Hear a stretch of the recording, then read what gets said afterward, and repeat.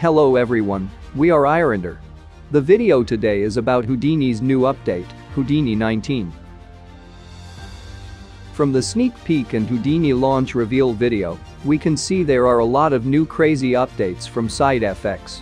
So in today's video, we're going to put together all that we've been revealed so far. Let's get started. First, we got Solaris. So this update here we got a new component node. This component node supports the streamline import objects. It brings us from model level to Solaris in a seamless way. You can poly reduce, create a low poly version for our object, which is a lot easier to work, and create object variants.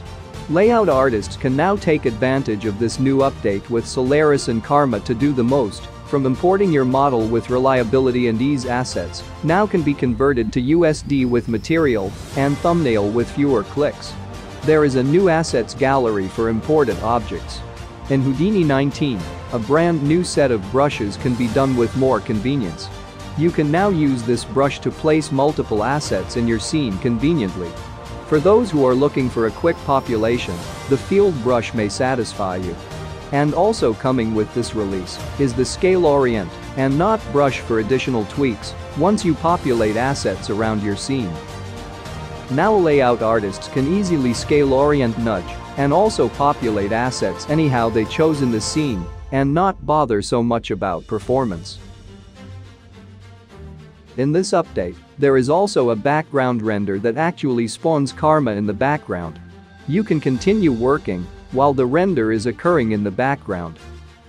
We now move to the most exciting part of this update. The first-person camera. You can walk around the scene with the first-person view. To do it, there is a sort of click-to-jump feature.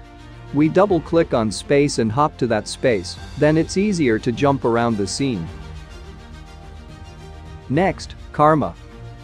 Karma CPU has been introduced in beta since the release of Solaris. After a long time of waiting, finally Karma is ready for production.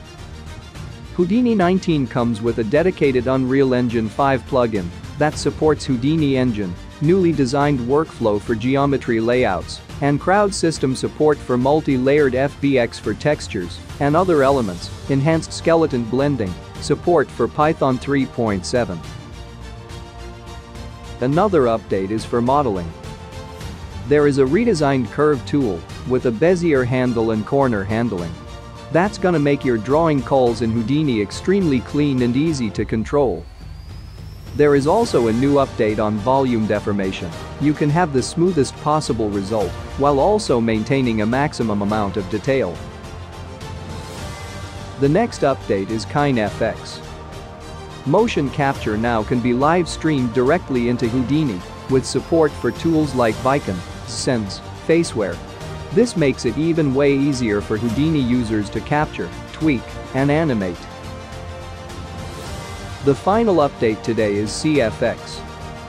There is muscle tissue and simulation that will be in Houdini 19, but it is still in beta. Grooming. We usually groom hair in Houdini with a procedural method, but it is hard to control the overall shape of the hair. Now, they improve grooming hair with a sculpting approach for more control over complex hairstyles. You can plant hair, define hair direction, and shape. Then we can render it with the new Karma hair shader. Additionally, there is a new update on VFX and destruction. We will then experience new features when the official launch of Houdini 19 is available. That is the summary for the Houdini update. We'll make more tests for new updates from Houdini. See you in the next video. iRender. Happy rendering, happy training.